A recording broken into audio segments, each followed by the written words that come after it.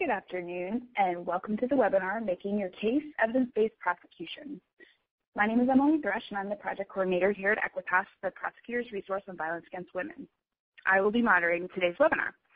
This webinar will focus on evidence-based considerations, investigative techniques, and trial strategies. Before we begin the substantive portion of our program, I'll go over a few logistical notes. If you do have any problems, please contact iLink directly, and the number's on your screen, that 800 number. If you're using the internet audio option, we do recommend you dialing in with the phone number, and you should be able to see the phone number listed in the public chat portion. We have the private chat enabled for participants to send me any messages that you might have, questions, clarifications for our presenter today, and I will share that with him. If he can, he'll get to it during the webinar. Otherwise, we'll follow up with you after the webinar is over. Today's webinar is hosted by AEquitas, the Prosecutors Resource on Violence Against Women, through funding from the U.S. Department of Justice Office on Violence Against Women. The written materials, including a copy of the PowerPoint presentation and our presenter's biography, will be emailed to you after the presentation. In addition, we are recording today's webinar for later viewing. AEquitas' mission is to improve the quality of justice in sexual violence, intimate partner violence, stalking, and human trafficking cases by developing, evaluating, and refining prosecution practices that increase victim safety and offender accountability. AEquitas' staff is comprised of former prosecutors with over 100 years of collective experience who conduct legal research, provide 24/7 case consultation, and serve as mentors and instructors, as well as publish resources. Today's presenter is John Wilkinson, an attorney advisor here at AEquitas. John has presented extensively on the investigation and prosecution of domestic violence, stalking, sexual violence, and human trafficking, both in the U.S. and abroad. Prior to working with AEquitas, John was a program manager for the Gun Violence Prosecution Program, part of the Homeland Security Program and Southwest Border Crime Program of the National District Attorneys Association. From 1998 through 2005, John served as an assistant Commonwealth attorney in Fredericksburg, Virginia, prosecuting cases involving intimate partner violence and sexual assault, including cases of campus sexual assault and domestic violence homicide. John's full biography will be emailed to you following the webinar, along with a PDF of today's PowerPoint presentation. I will now turn over the floor to John for the substantive portion of our presentation. Thanks, Emily. Good afternoon, everybody, and thanks for joining us for Making Your Case, Evidence-Based Prosecution in Domestic Violence Cases is what we're going to primarily be talking about today. And, of course, we think about going forward in domestic violence cases in particular, not just domestic violence cases, but those in particular, because those are the cases we often do not have our victim participating with us sometimes come time for trial. So after today's presentation, we will be better able to build a case that doesn't rely entirely on the victim's testimony at trial. We investigate and prosecute these cases anticipating that we may not have the victim with us, but we often do have the victim with us. There are plenty of times we will not, and we want to be ready to go forward if we can in any way possible. We'll also be better able to identify additional sources of corroborating evidence, things that corroborate the victim's statement, things that corroborate the crime. We have to thoroughly investigate these cases to identify that information. That's the only way we're going to be able to go forward with or without the victim with us if we thoroughly investigate. You almost approach these cases like you would a homicide case. That's the other case where we know we are not going to have the victim testifying on our behalf. And homicide cases get thoroughly investigated. These cases need to be thoroughly investigated as well. So we want to think about that as we're going forward. We'll also be better able to present expert testimony to explain victim behavior.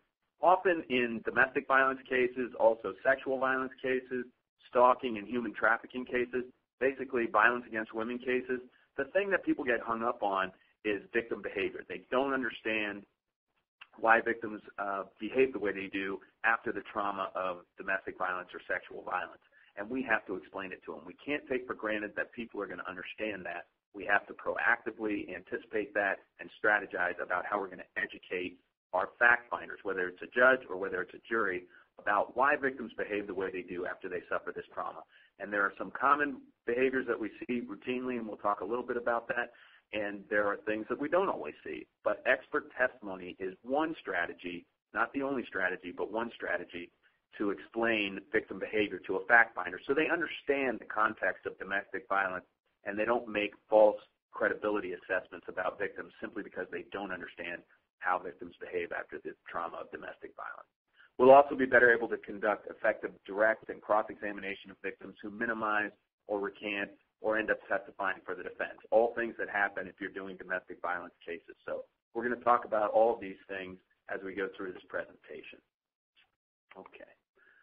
So what are the greatest challenges in domestic violence cases? These domestic violence cases are some of the toughest cases that we'll face as prosecutors. They're also some of the most frustrating cases, and it's often related to victim behavior. Victims that we're trying to help but seemingly either don't want the help or are not participating or cooperating with us in those cases. And if we understand what's going on in domestic violence, they become far less frustrating, and they become cases that we can strategize about how to go forward. So some of the two biggest things going on, I think of, are power and control. That's what these cases are all about. It is the abuser is trying to gain power and control over the victim. The power and control wheel tells us a whole bunch of things about how these exercises go on, whether they're using male privilege, whether they're using some sort of threat, some physical violence, whether they're using kids against them, whether they're minimizing about what they've done. The abuser is engaging in an exercise of power and control. There's also witness intimidation that bears on these cases powerfully. Witness intimidation I think of as a broad umbrella term that includes a lot of behaviors. It can be physical violence, it can be threats, things like that, but it can also be that wooing or that, hey, I love you, I'm going to change, please don't call the police, or please don't show up at court, things like that, that manipulation that abusers engage in to gain, again, power and control over their victim. So they engage in all of these types of tactics so that they'll be able to control the person that they seek to abuse. And it's very effective. And so we have to think about ways we can overcome these dynamics to go forward successfully, whether we have the victim with us or not.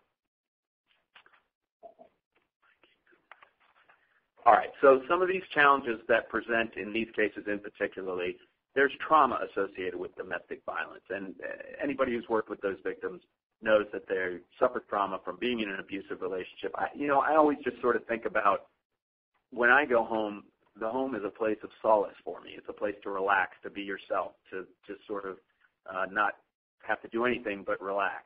But for domestic violence victims, that's not the same situation. That is a place where they have to be on edge. They have to be careful. It is not a place of solace. They may not have a place of solace. Work or other places might become that place, and it's not the same as when we go home. So there's trauma associated with this. When there's threats and violence and things of that nature, it causes trauma, it inflicts trauma, and that causes different behaviors in victims. Victims often recant in these cases, and they're not recanting because they don't like the police or prosecutors or they're trying to protect the abuser necessarily. They're recanting because they're basically forced. It's a self-preservation mechanism. It's a way to protect themselves, and they're trying to do the best, safest thing for them. And sometimes they do know the safest way to do it. Not always, but sometimes they do. So these are all safety tactics. Minimizing what happened is another safety tactic, and we might call that the soft recant.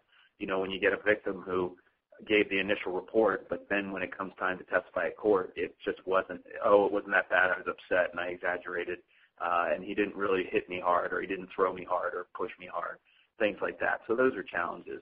Judges and juries who rely on myths, things like, boy, if someone was abusive to me, I'd leave the relationship immediately. Well, we know that doesn't happen. That's not how these relationships work, but that's what people think. I'd call the police immediately. I would testify. I'd participate in the investigation and prosecution of the case. Those are things people think happen in these cases, and we know that's not how it works. And so we have to make sure that they're educated about how domestic violence actually works. Victims become unavailable. They fail to appear at trial or they refuse to testify. That's a challenge also, and we have to think of ways to overcome that. And we have to do it in a victim-centered way, which we'll talk about in a minute. So all of these things are challenges when we're dealing with these cases. When we recognize these challenges, we can then strategize about how to overcome these challenges without doing more harm to the victim, because we want to always have the victim foremost in our thoughts and our approach. And we always have to remember all those challenges, they're caused by the offender. He is the one who is responsible for the victim's trauma and fear. He is the one who has caused them to behave in this way. So keep that in mind, and that helps us be more victim-centered. Being victim-centered, to me, it's just remembering that the victim is at the center of these cases. They play a central role in what we're doing. Most of our cases, when we think about domestic violence, it's difficult to go forward if we don't have the victim present. There are ways we can go forward without a victim, but our first duty is to make sure the victim gets the support necessary and to engage the victim so that they do participate in the investigation and prosecution of the case. If we can have them there, that's the best way to go forward. If we can't have them there, then let's prepare each case as if we're not going to have a victim present and see if we can go forward without them. But they do play a central role, and we always want to have their safety, their privacy, and their well-being at the center of our thoughts when we're going forward. So thinking about what we're doing and how it impacts the victim is important. Forcing a victim to take the stand when they don't want to, arresting victims, things like that, that's typically not going to be in a victim's best interest. That's not going to be considering the well-being of the victim. That is sometimes just something we do because we always arrest people who don't appear in court when they've been subpoenaed. That's not something we want to do in these cases. It's not achieving any goal of the criminal justice system. I can't say there wouldn't be a case with a super dangerous abuser that we might need to consider making sure the victim is present to go forward at trial. But routinely, we do not want to be doing that, do not want to be punishing victims. And we want to be coordinated with our allied professionals so that we are giving the victim what they need in a meaningful way, that they have access to services and support. Giving the victim the support they need is going to make a better witness for us. So those are the first things we want to think about. The victim needs to be more than just a case. They want to be safe and they want to feel safe. They also need to be informed about what's going on in the case. Sometimes that can be very important, and it gives them some engagement in the case. So we want to pay attention, keep the victims informed about what we're doing. They also want to regain some control over their lives. When you're in that relationship, you lose some of that control, some of that autonomy, and so we want to replace that. We definitely don't want to do things that harm the victim. We want to be victim-centered and make sure we can hold the offender accountable without injuring our victims. So one of the ways we want to think about that is doing an evidence-based case. We want to start with a thorough investigation, document everything possible, build all the evidence we can, and then see if it's possible for us to go forward, even if the victim is not participating. Evidence-based just means building and presenting a case in which we can hold offenders accountable for their behavior with or without the victim's testimony. Sometimes we can get that testimony in through the victim testifying themselves.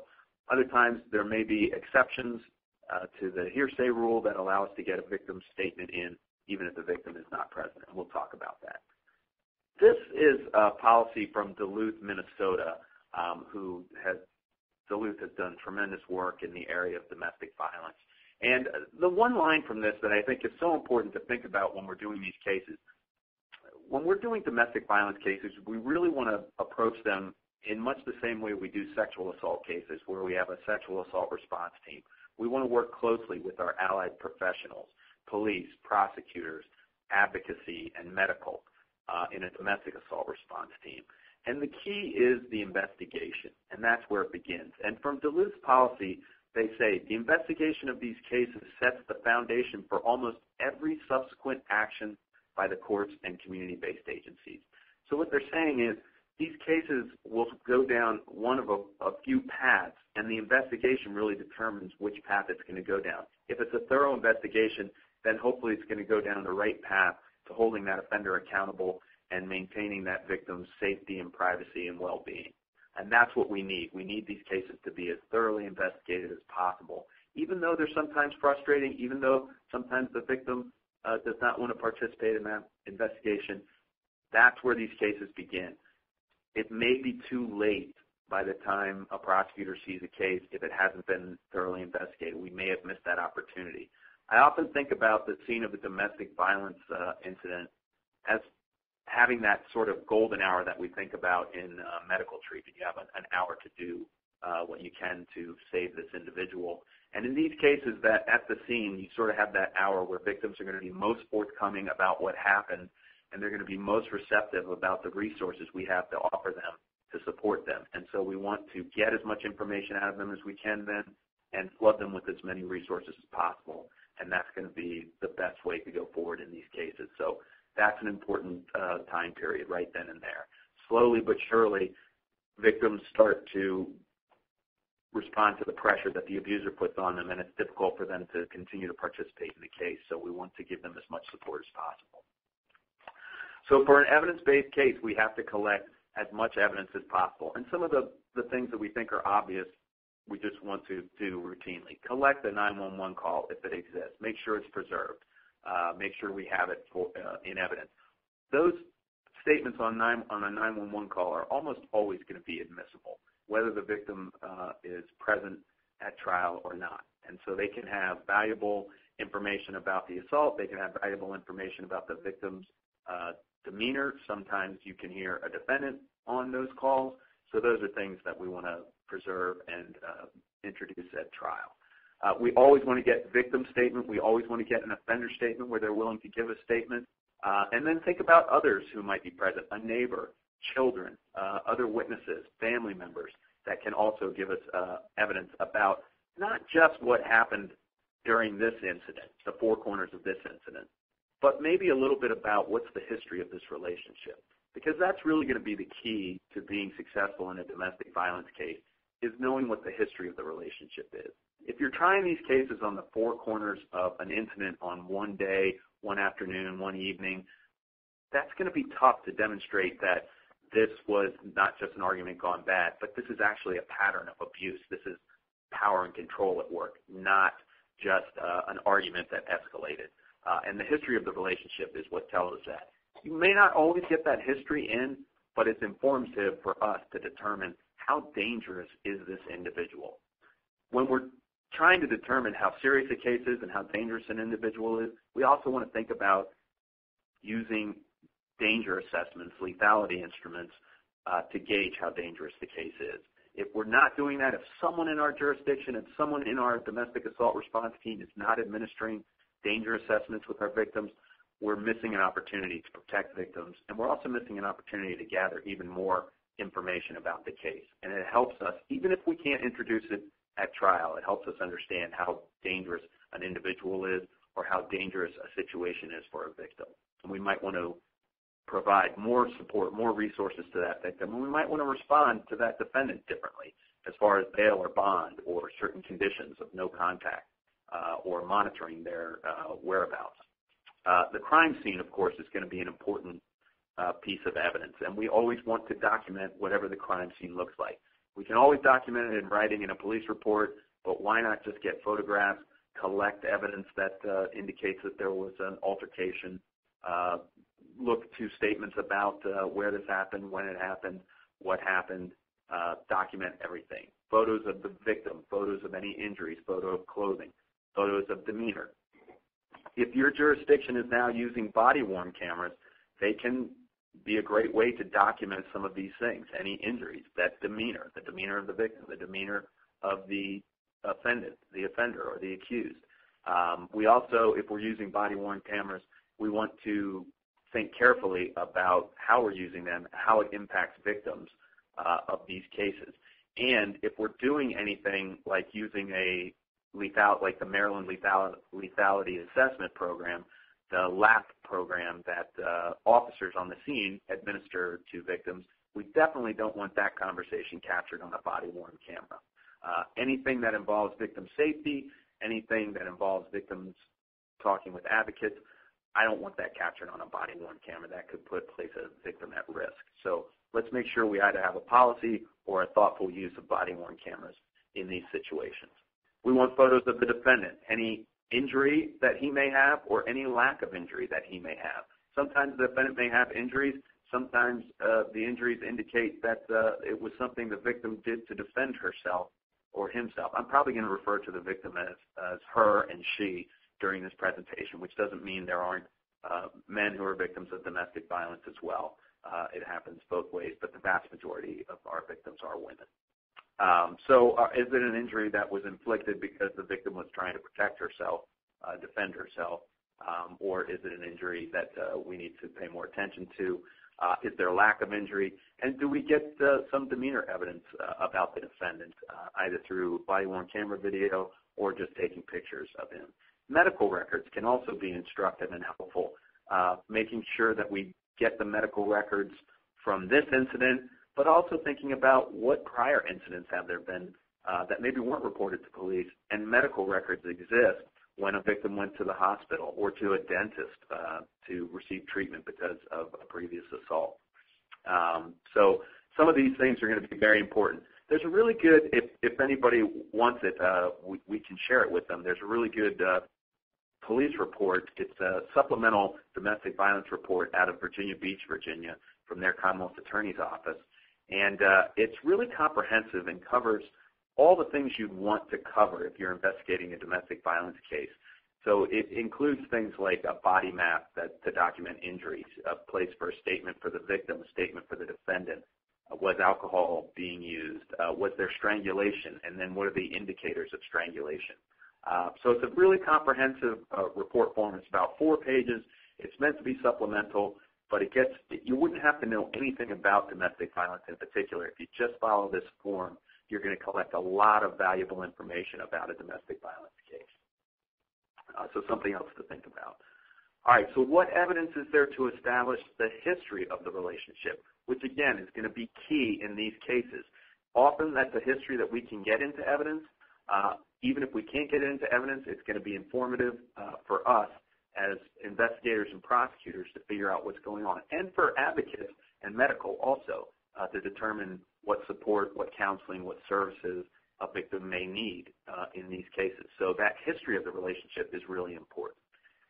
So other police reports where the offender and the victim are both involved in an incident. What 911 calls do we have? What other police reports do we have, even if a case didn't go forward? Are there civil protection orders involved? And what does the affidavit of the civil protective order say that the victim said has been happening? That's going to be informative for us. Other case files where a case has been investigated or where charges were filed and we maybe went forward and had a not guilty, or we were unable to go forward for whatever reason. That case file may have important information in it. Criminal histories obviously can be helpful, but criminal histories don't always contain all the information.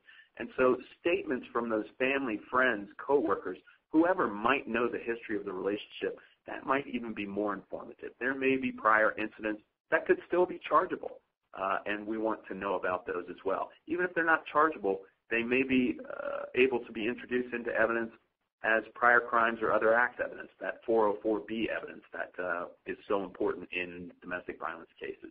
Medical records, dental records, anytime a victim has received treatment in the past for an incident that may not have been reported, they may tell us about that now.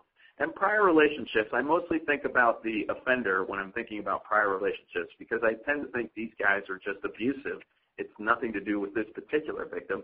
They are abusive. They must control their significant other. And so that probably occurred in a prior relationship as well. And if we can track that evidence down, that could be powerful 404B evidence as well. So we want to think about all the historical evidence we can to determine what was going on in this relationship. And is there any evidence that's going to be relevant to this particular prosecution? Or are there other cases that can still be charged and we can go forward from the past that were simply never reported until now because this is the first time we asked about it? Social media, what does that tell us about the relationship? What does that tell us about this case? Is the offender trying to reach a victim that they're ordered to have no contact with via social media or via their friends on social media if they're not doing it directly? Are they having contact with the victim or an advocate? Is the victim having contact so that they're getting the support they need? Follow-up with family, friends, and neighbors. That can help us determine what's going on. Jail phone calls are a rich source of evidence in these cases. If you're able to have that offender held in jail pending trial, or if they can't make the bail that is set in this case, they're going to reach out to that victim, and they're going to do it typically via jail phone call. And if it's not through their own jail number because their PIN has been blocked or that number has been blocked for the victim, they'll reach them through a fellow inmate, something like that. So we want to be vigilant about looking for jail phone calls from an incarcerated individual to that victim, because that's where you're going to find the evidence of intimidation, of manipulation, that they're trying to affect the case that way. And that's good evidence of consciousness of guilt. Why are you asking someone not to show up if you didn't do anything wrong? Why are you trying to pressure them to drop charges or not talk to the prosecutor if you've done nothing wrong? That's a really rich source of evidence. It can also be a basis for a motion for forfeiture by wrongdoing, which we'll also talk about in a minute, which is the theory where if we can demonstrate that the defendant did something to prevent a witness from testifying or a victim from testifying, then we can introduce those statements if we can prove that they intended to do that. And jail phone calls are often good evidence of that. And weapons are important too. We should be asking at every domestic violence scene about weapons, even if they weren't used in this particular case. But if they were used, let's seize those weapons and let's make sure that we have some sort of firearms surrender protocol. And of course, I'm talking particularly about firearms in this instance. But what happens in a case where the offender has weapons or used weapons, either threatening with it or something else? Do we just let them keep those weapons? We know that that is a very dangerous situation where you have a weapon in the home and a domestic abuser in the home. So we should be actively inquiring about weapons, and we should have in place some sort of firearm surrender protocol in our jurisdiction where offenders who are either convicted of domestic violence or are subject to a domestic violence protective order are required to surrender those firearms or in some way dispossess themselves of those firearms. If they don't turn them into law enforcement, they have to get rid of them, and then we have to verify that. So those are things that we want to think about. We want to have that team that I've talked about, and we want to be cooperating. These are the main players in that team: your law enforcement, your prosecution, your advocacy or service providers, and your medical folks. Medical folks are an important part of a domestic assault response team. Victims are often coming to medical without reporting to police. They can provide support, services. They can also document injuries, gather evidence that is helpful to a domestic violence prosecution. We should all be working, just like in a sexual assault response team, we should be working collaboratively to make sure that we're getting the best evidence possible, that everybody's on the same page, and that we're providing the support that victims need. All right, so if we are going to go forward without a victim, are there ways to get a victim statement, their account of what happened, into evidence when we don't have that victim present? And so, of course, we're going to immediately think about hearsay exceptions. And these are just a handful of commonly used hearsay exceptions when we're talking about domestic violence cases. All of these are allowed to be introduced because they are considered trustworthy. And the main one that we typically use in domestic violence cases is the excited utterance. And, of course, that is just simply when a victim makes an excited utterance, they're under the grip of some startling event, and they're telling you about that event, and that is a typical hearsay exception. And one way to get a victim statement into evidence is through excited utterance. Then existing mental, emotional, or physical condition is another one, where the victim is relaying some mental or emotional situation or a physical condition. My head hurts, indicating that they were struck or there was an assault or an altercation, things like that. Medical treatment or diagnosis. Any statements a victim makes for the purposes of medical diagnosis or treatment are admissible as a hearsay exception. And they're considered reliable because we believe people tell their doctors the truth about what happened to them or what they're suffering from. And so that can be a source of information that can be introduced if we don't have the victim present. And a present sense impression is just when someone relays an event as it's happening or immediately after it happened. It's just sort of the classic, he's at the 40, he's at the 30, he's at the 20, he's going, somebody relaying events. That could be a neighbor who's witnessing an assault and say, oh my gosh, he's hitting her on the front lawn, something like that. So we want to keep in mind these classic hearsay exceptions. There's many others that may apply, but these are ones that we commonly use. Even if we have a hearsay exception, that statements of a victim may not be admissible if they're considered testimonial as opposed to non-testimonial. And the Crawford v. Washington case from 2004 laid out those requirements. Testimonial statements are typically more formal. They're typically made to a government agent such as law enforcement, and their primary purpose is for use in a later prosecution. And it's just the classic situation of the law enforcement officer saying, give me the facts about what happened, and we know they're going to use those facts to prosecute somebody, to apprehend and prosecute somebody. So those are testimonial statements, and those are statements that require the victim be present and testify about them if the statements are testimonial. So a statement made to a detective, testimony at a pretrial hearing, deposition testimony, things that are very formal, things that are being made because we're trying to prosecute somebody, made to a government agent, those are going to be testimonial, and they require that the victim be present or that there have been a previous opportunity, a previous time that the victim testified with an opportunity for cross-examination. Non-testimonial statements are basically any other statements that are not testimonial. So casual remarks to non-law enforcement, non-government agents, statements to medical professionals are typically non-testimonial. And then there is one exception to law enforcement, and that's statements that are made during an ongoing emergency that are made to enable the police to meet and address that ongoing emergency. So a 911 call is almost always going to be made during an emergency. Not always, but almost always. Or statements to an officer who arrives at the scene where a victim is telling them about what's happening, and the officer needs those statements to address that ongoing emergency, the ongoing assault. If the assault is over, it may not be an ongoing emergency, but any statements made during an ongoing emergency are going to be important. So when we're thinking about trying to go forward in these cases, we really want to identify sources of non-testimonial hearsay. That's statements that are going to be able to come in with a hearsay exception that don't require the victim to be present and testify about it. So one good question for law enforcement to ask victims at the scene now is, did you call anybody or talk to anybody immediately before or immediately after you called the police? So what we're doing there is trying to identify a source of non-testimonial hearsay, someone who can testify. Did you call your sister? Did you call a family member? Did you call a neighbor, a friend?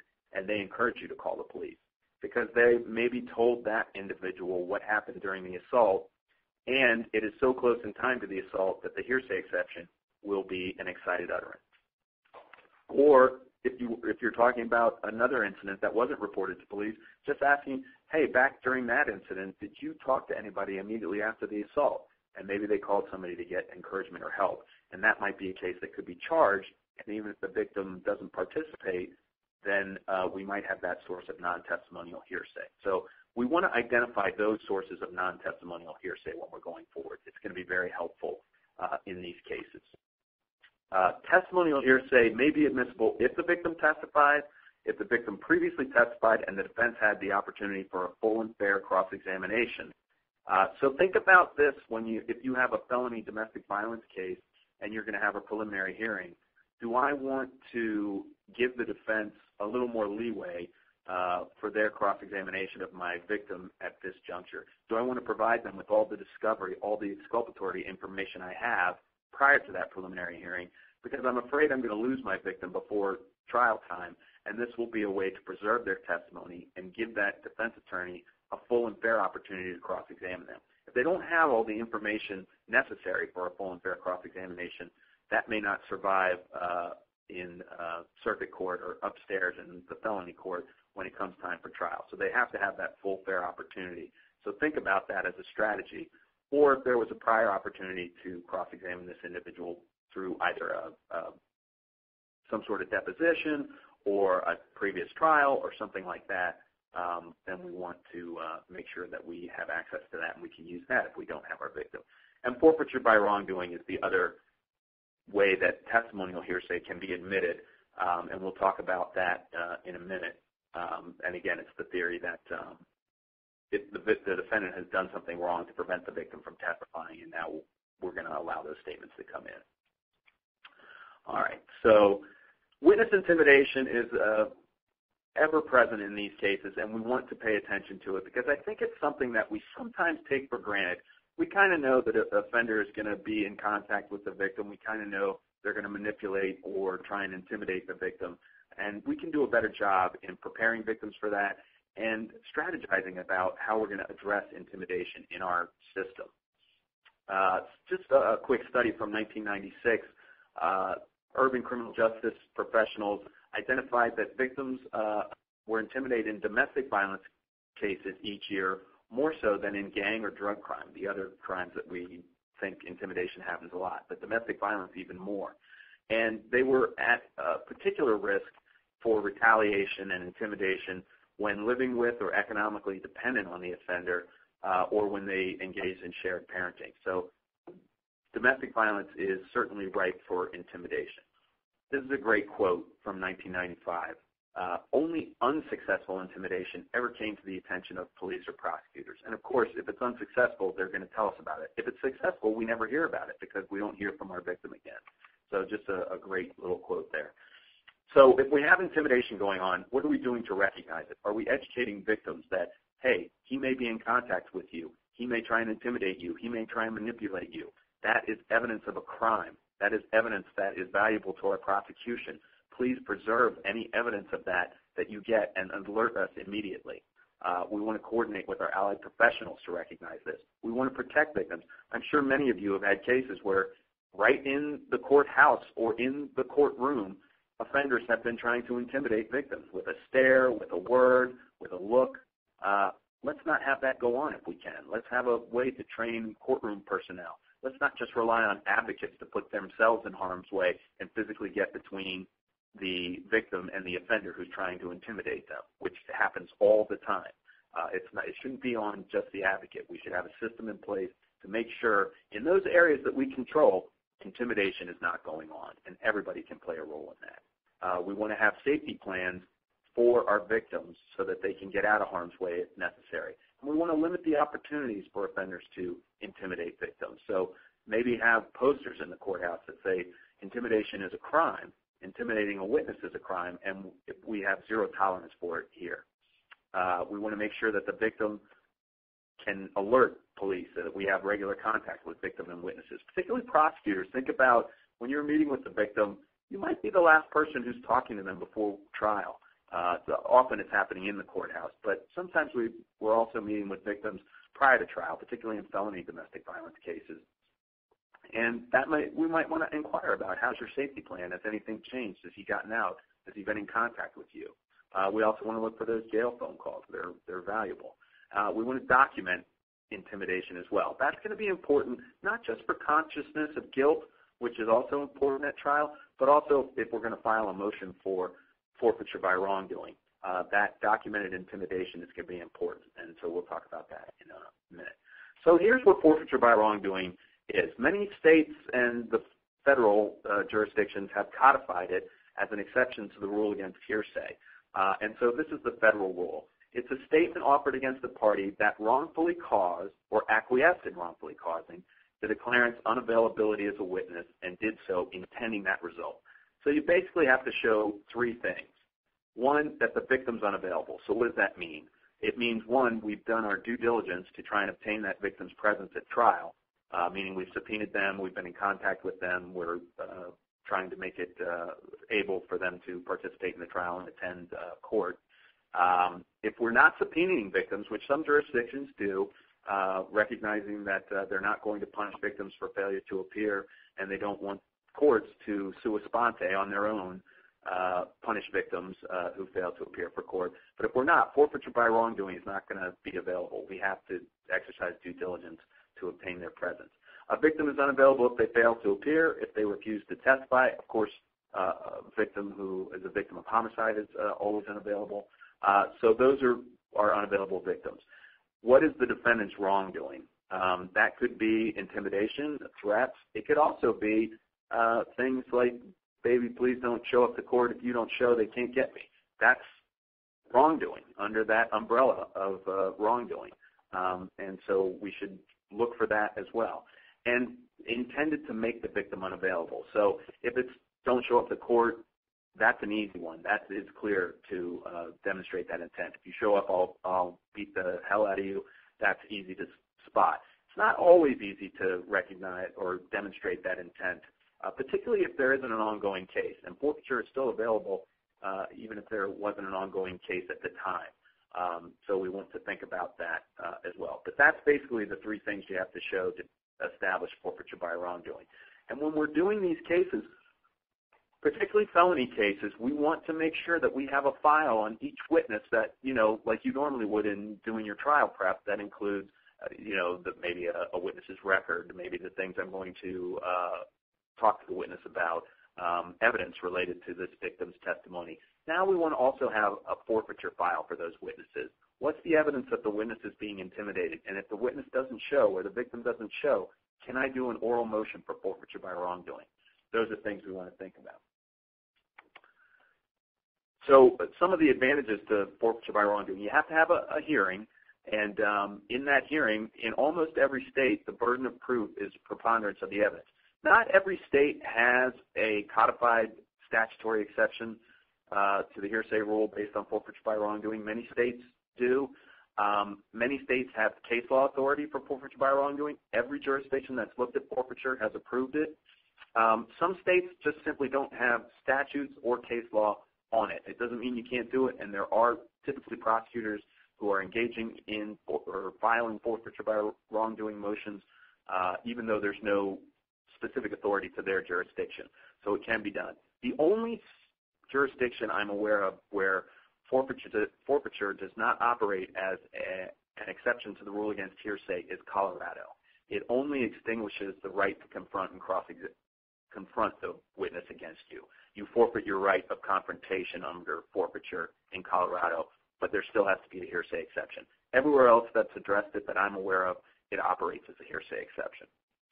The burden of proof in these hearings is a preponderance of the evidence in almost all jurisdictions. The ones where it's not are Washington State, New York State, and Maryland. California operationally is preponderance, even though their evidence code says it should be by clear and convincing evidence. But I'm told that when you're trying these cases in court, preponderance is the standard. So that's an advantage. We just have to show that it's more likely or not that this intimidation that the offender engaged in and was intentional resulted in the witness's unavailability.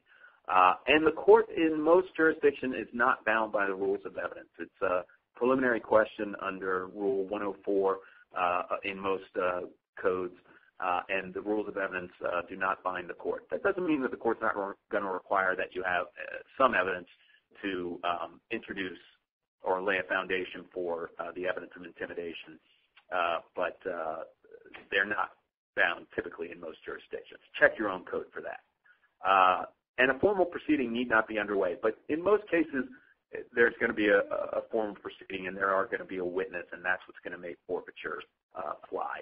It's much tougher when there isn't an ongoing proceeding to demonstrate that it was the defendant's intent to make a witness unavailable when a case doesn't exist yet. But there are cases that address that, and they're typically cases where, say, it's a drug conspiracy and they execute someone who they think is a snitch or is cooperating with the police. Forfeiture would apply. They made that witness unavailable to prevent them from testifying against them. All right, so when we're preparing for trial, what do we want to think about? Pre-trial litigation is going to be important in a lot of these cases. We want to establish as much ahead of time as we possibly can. The vast majority of my domestic violence cases were misdemeanor cases in our misdemeanor court, and so we didn't have a great opportunity for pre-trial litigation, and we did a lot of it on the fly. But we had plenty of felony domestic violence cases that we would do, and we would argue motions in the misdemeanor court as well ahead of trial, even if it was right before trial. And that still gives you an idea of what your trial is going to look like or whether or not you can go forward. In felony cases, there's plenty of opportunity to do this ahead of time. So 404B motions. What do I know about the history of the relationship, prior incidents that's relevant to this prosecution that I'm going to try and argue and get in? Let's do that ahead of time. Expert testimony. We can introduce the concept of using an expert ahead of time and argue the motion ahead of time. Qualify our expert and tell the court the authority for this and why we're introducing it. Briefing the court on these things ahead of time is invaluable. So the court doesn't have to make a off-the-cuff ruling. They have the authority in front of them, and they know what the law is, and they can make an informed decision about it rather than one off the cuff, particularly if you're doing something like forfeiture by wrongdoing, which may be new to a lot of courts. Motions to exclude inadmissible character evidence. The classic defense in these cases is to trash the victim or to harass the victim by trying to either get counseling records or, they're on an anti-anxiety medicine, and we have to introduce that because you can't believe somebody, even though millions of Americans are on those things. It has nothing to do with anything. It's sometimes just meant to harass. Let's try and protect our victims' privacy to the degree we can ahead of time. We want to determine the admissibility of statements ahead of time, whether or not it's hearsay, whether it's being introduced for the truth of the matter or some other reason, or whether it's subject to a hearsay exception. And forfeiture by wrongdoing in a DV homicide case can obviously be done well in advance of trial. If it's not a homicide case, it might have to be done much closer to trial because the judge is going to be reluctant to rule that a witness is unavailable prior to trial because a witness may show up. And in fact, I think that as we do more and more forfeiture litigation, we're going to see the strategy shift to making the victim come and having them recant. That's what the defense will shift to. We also want to discover defenses if we're able. So pay attention to defense counsel's arguments at any hearing or at any negotiation. Interview defense witnesses if they'll talk to us. And if they don't talk to us, I can use that when I cross-examine them. That's going to go right to the heart of their credibility. And talk to investigators about what's not in the report. They can't put everything in the report. There's just too much sometimes. All right, so what are some of our trial strategies? General trial strategies that are effective in any case is developing an offender-focused theme and theory of the case. Themes are really good, and in domestic violence, the classic theme is this is not a marital squabble. This is not about an argument one day that escalated. This is about an ongoing pattern of abuse. This is about power and control, things like that. We always want to control the narrative in our cases. We want to defuse any vulnerabilities in our case and keep the focus on the offender. That's what the jury needs to look at. Many of these violence against women cases are really about being on defense about victim behavior and what the victim did. Let's make sure that people are paying attention to what the offender did too. We want to turn those perceived weaknesses into strengths. Of course she didn't call the police those first 3 times. She was in love with him. He knew that. He was manipulating her. He was exercising power and control over her. That's what people do. And we want to have powerful closing and opening arguments that present the accurate case to the jury so they understand what's going on. We want to establish the defendant's guilt. We want to introduce all the evidence of his wrongdoing in the case in chief. Are there prior incidences? Are things that he's done in the past that help us understand what happened? Is there evidence of consciousness of guilt, like intimidation, like lying to the police or fleeing the scene? Let's make sure we get that consciousness of guilt evidence in our case in chief. If we're filing a forfeiture by wrongdoing motion, then there's intimidation probably or manipulation in our case. And let's think about not just the evidence being used at the hearing on forfeiture, which is typically outside the presence of the jury.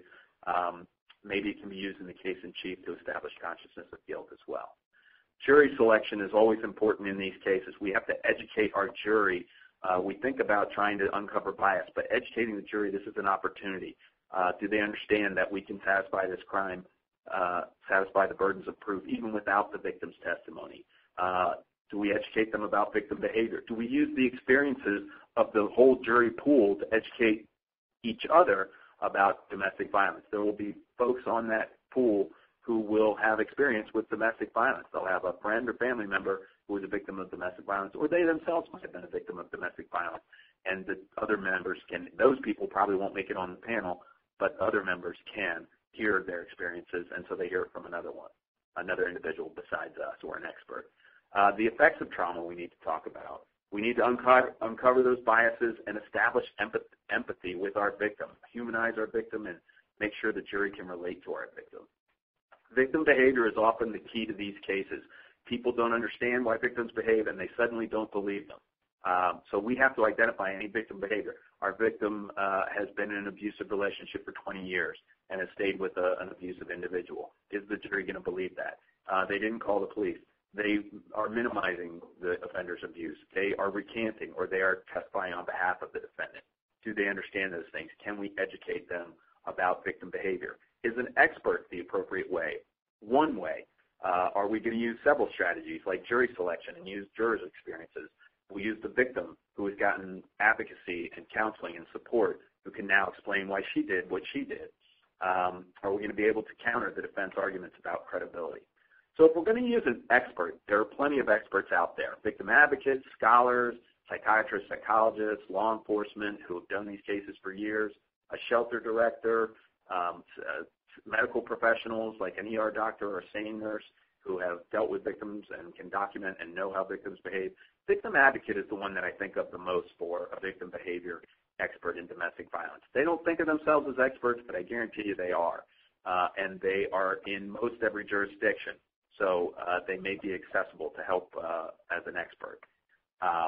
We typically want to use a general expert, though, someone who has not met the victim, is not diagnosing the victim as a victim of battering, knows very little about the facts of the case, if anything, and they're only educating the judge or jury on common victim behavior. So you don't want to use an advocate who's in your jurisdiction working with your victim or working in the agency that's working with your victim. You want to use an advocate from a neighboring jurisdiction. They're going to know how victims behave, and we're just going to have them testify. Are there, common behaviors that victims of domestic violence exhibit, like not reporting, staying with an abuser, recanting, minimizing? And if you have those elements in your case, an expert can explain that in a general way so that it matches up with your case, and suddenly the jury understands why victims behave the way they do. This is the basic federal rule for the admissibility of expert testimony. It is something that is beyond the common ken and understanding of the average juror. That's all we have to show, and jurors do not understand how domestic violence works. It's reliable. It has been backed up by study after study. We know that this is how domestic violence works, and we know that these witnesses know what they're talking about. And it will assist the trier of fact in understanding a fact or the evidence in general, and that's certainly true in domestic violence. So that's what we have to show. Now, you do want to avoid the danger zone. An expert witness cannot testify about a particular witness's credibility. I really believe this victim. She said all these things that are classic indicators of domestic violence. Can't do that. Can't be a human lie detector test, determine whether a victim's telling the truth or whether they're lying. And you can't tell whether an assault happened or not. You're not allowed to testify about those things. Having a blind expert is the best way to do that, because they're not going to meet the victim and they're not going to be able to talk about the case specifics. An area that we get into a problem with is when we're trying to establish something must have happened because they're exhibiting all these signs of trauma. So we can tell that something happened. You kind of want to avoid that. It's not necessarily impermissible, but you're creeping up against the line of impermissibility, and you want to avoid that if you can. So direct testimony, usually we're pretty good at this part of it. We want to prove those elements. We want to humanize the victim, make the victim relatable to our fact finder, our judge or jury. We want them to be able to see, hear, feel what the victim saw, heard, and felt. We want to recreate the reality of this crime for that jury, not just make it a shove, a push, something like that, but really understand what the victim has gone through and that pattern of abuse, how that has impacted the victim if we can. So when we have our victim present, we want to do an effective direct that fully puts the case in front of the jury, all the elements of the case, puts the jury in the shoes of the victim. We want to allow the victim to tell the truth in a convincing manner, and we also want to deflate any potential cross-examination. Let's cover those vulnerable areas so it looks like the defense is just repeating themselves. We've already pulled the sting. We've already covered it, and we want to lay the foundation for a strong closing, something we can pound our fist on. Sometimes the victim's going to testify on behalf of the defendant, and that can be problematic for us. So we end up having to cross-examine the victim. We do not want to cross-examine our victim the way we would a defendant, in an aggressive way.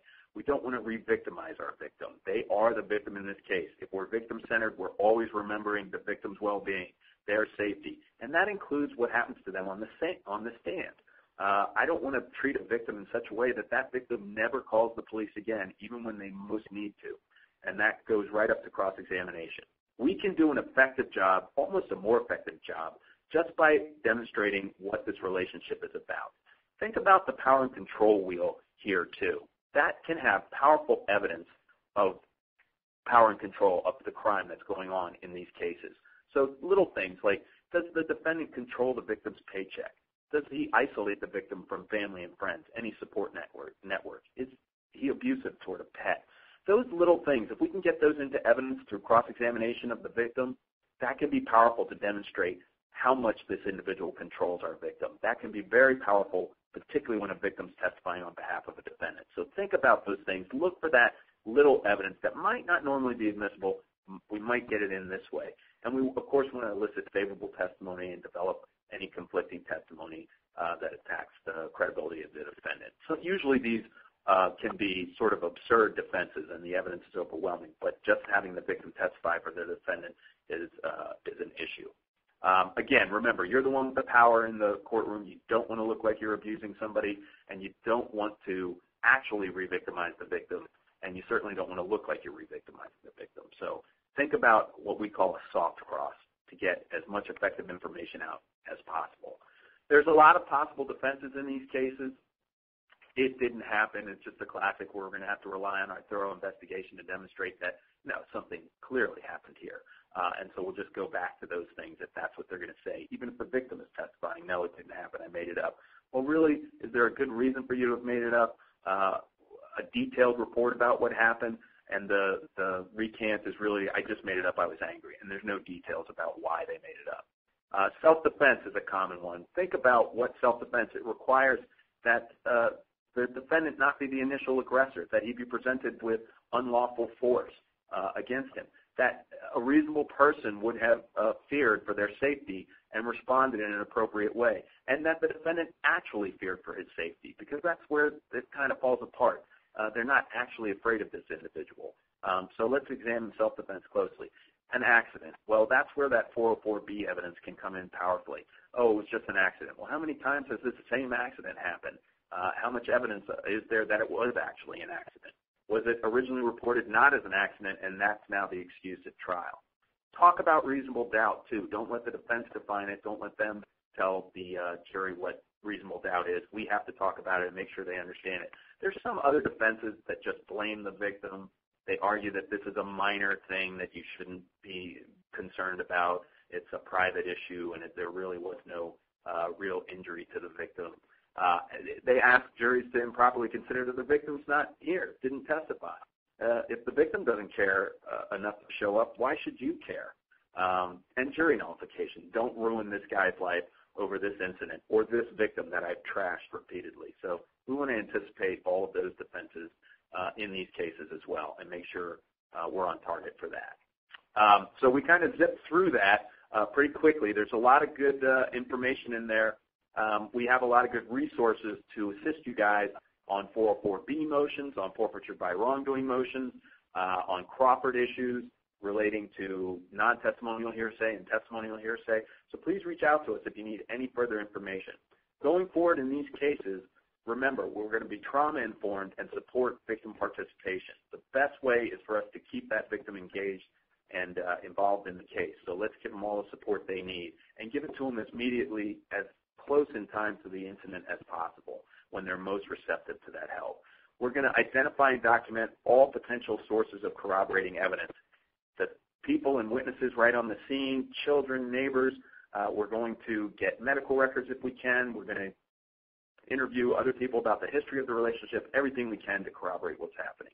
We're going to anticipate any possible defense and prepare counter-arguments, whether it's self-defense or accident or it didn't happen. Any of those, we're going to be ready to go. And we're going to collaborate with experts on victim behavior. They may be an important witness. They may simply help us to prepare our case, to understand the evidence, to look for additional evidence, because experts know how these cases work and know what goes on with victims because they've worked with them so much. Okay, so that is basically the presentation. Thank you guys for listening. There are a couple questions. Okay, I have a minute or two for questions. How will you present an expert at bench trial, and are there resources for us who can't afford an expert witness? Yeah, so how do you present an expert at a bench trial? So you can absolutely present an expert at a bench trial. It's no different from a jury trial. You're going to qualify the expert. You can do this ahead of trial. One issue that I've seen come up is where a judge has had some training or instruction on the dynamics of domestic violence and don't think they need an expert. Don't let them get away with that. It's your case. You should be allowed to try it any way you want.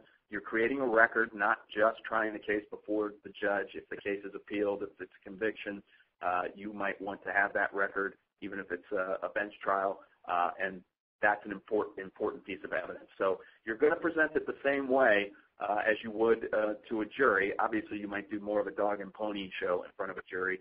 But, again, I have a qualified expert. This is beyond the average canon understanding of the average juror. Even if your judge knows a little more, I'm also creating my record so please don't prevent me from creating my record.